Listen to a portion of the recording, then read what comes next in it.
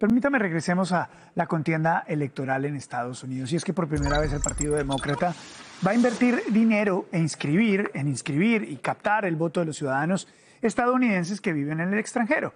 Se trata de una inversión de unos $300.000. Va a estar dirigida a 1.6 millones de estadounidenses que viven en otros países y proceden de estados clave para la contienda electoral. Quiero preguntarle a nuestros panelistas, ¿qué opinan de esto? ¿Qué opinas tú de esta iniciativa demócrata?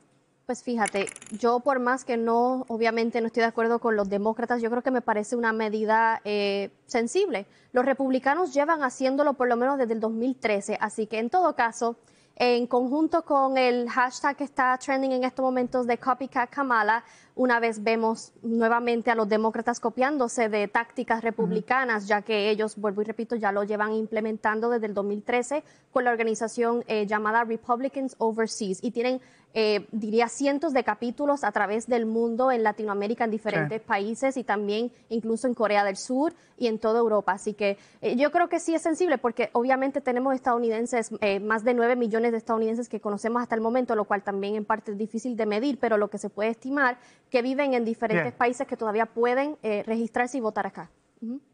Yo soy partidaria de que todas las personas ciudadanas de los Estados Unidos participen en las elecciones. Es más, si fuera por mí, sería obligatorio que todas las personas tuvieran que votar y que participaran cívicamente en el proceso electoral de este país. Y en este momento lo que vemos es que en el 2020, de 5 millones de estadounidenses que estaban fuera, solamente 1.5 se registraron para votar. Y lo que están haciendo los demócratas en este momento es decirle a esas personas que por lo menos hay 1.6 millones de personas de estados péndulos, que son los estados que deciden las elecciones, que se registren y que participen en el proceso electoral. Y para mí esto es extremadamente importante. ¿Y qué respondes a la crítica que hace Bianca de que esto es una copia de lo que están haciendo los republicanos?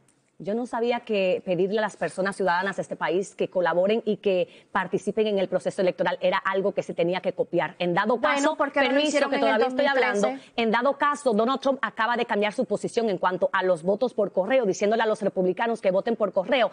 Yo, porque él haga esto, no le voy a decir que es un copycat. Me parece un poquito de niños estar con este tipo de jueguitos. Bueno, porque literalmente no tienen ninguna idea creativa o nueva que ofrecer. Parece ser que se copian de las ideas de los republicanos porque parece ser que se está dando cuenta de que la gente no quiere las políticas de los demócratas y buscan moderarse porque no les queda de otra, porque realmente lo que quieren es el poder. ¿Qué tan efectivo va a ser esto?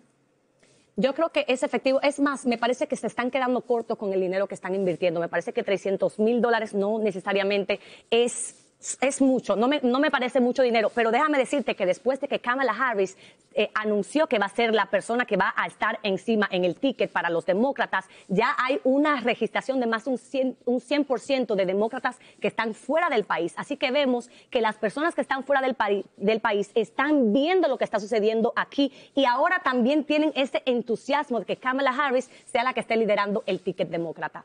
Lo que sí es cierto es que también hay muchos republicanos y por eso esa organización tiene cientos de capítulos en diferentes países para poder alcanzar a esos estadounidenses que son republicanos, que son conservadores, para que puedan salir a votar en estas elecciones también por Donald Trump. ¿Qué les dice que estén saliendo por tan poquita gente? Porque es 1.6 millones y en el gran esquema de lo que está pasando en el país, ¿es poco o es mucha gente?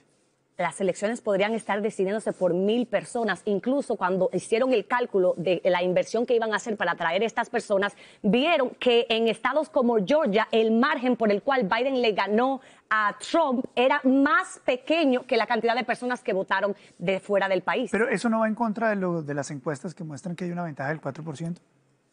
No creo. ¿No? Yo creo que las personas que están fuera del país también pueden ver, no necesariamente desde acá, pueden ver el daño que Donald Trump le hace y lo que piensan otros países de Donald Trump y posiblemente van a dar ese voto a los demócratas. Lo que yo siempre he dicho es que las encuestas siempre demuestran una pintura quizás un poco más exagerada a favor de los demócratas, pero no es nada de sorprender porque tenemos una prensa mayormente liberal y que les favorece, y lo que hace Donald Trump en las elecciones es cerrar mucho más esa brecha. Hay que recordar que fue, si no me equivoco, por solamente 40,000 votos acumulados de todos los estados péndulo que Donald Trump perdió. 40,000 votos es muy, pero muy pequeño. Pero eso no era lo que decías. Puede ser revertido. Eso no era lo que decías hace un mes o hace 3 semanas, cuando las encuestas todas ponían a Donald Trump ganando las elecciones. De hecho, él tenía en el 16 de julio, Donald Trump salía como tenía 72% de chances para ganar las elecciones, y hoy ya ese número está en 46%. Pero bueno, hoy ya las elecciones no son importantes. Yo no he cambiado de opinión. En todo caso, no son la que ha cambiado de opinión y se ha contradicho